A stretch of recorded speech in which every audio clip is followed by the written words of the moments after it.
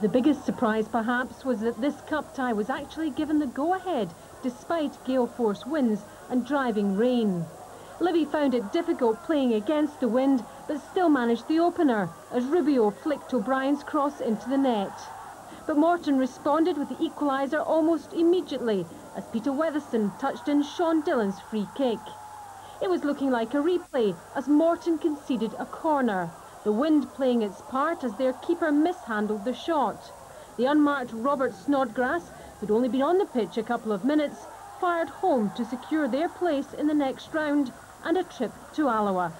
It was hard on Morton, who had a spectacular own goal from Ryan Harding disallowed for offside. The only other winner was the weather.